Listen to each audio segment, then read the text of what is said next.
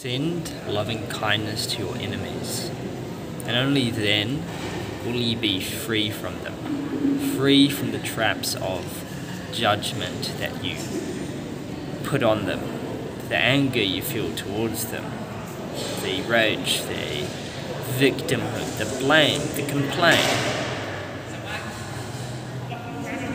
This all needs to go if you want to be free from that suffering.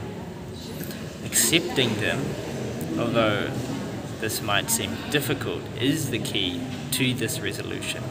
And acceptance means not necessarily to approve of what they are doing or have done.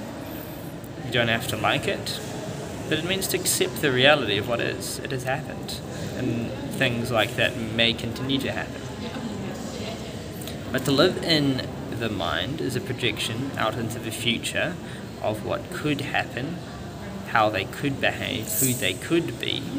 And this makes us see mental images in our mind of possible scenarios. These scenarios are they're not pleasurable, are they?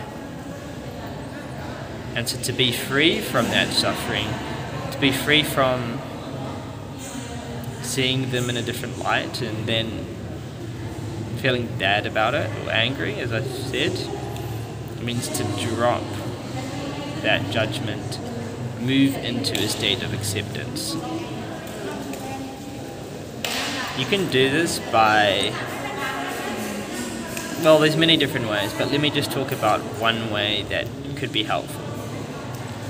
And that way would be to send appreciation for what it has taught you.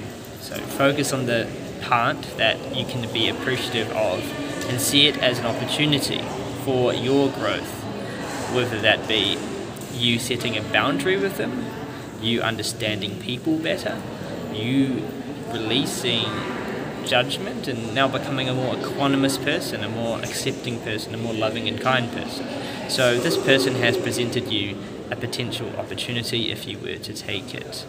That's the first thing. The second thing would be to love the event or be as appreciative of it as you can, and let go of all feelings or aversions until you can feel loving and accepting feelings for this person.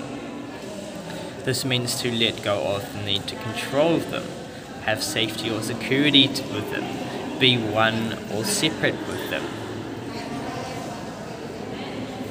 and control them or gain their approval.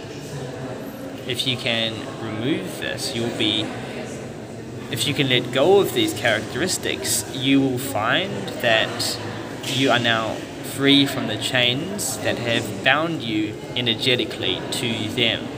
You can think of it like a cord between you and them, binding you together with every single thought or belief system that makes you not accept them, that makes you expect them to be a certain way. These are binding you. The judgments are binding you guys together, quantum entangling you guys together, like cords of attachment. Drop these cords of attachment. Send love to your enemies. This is the only way you can be free from your enemies.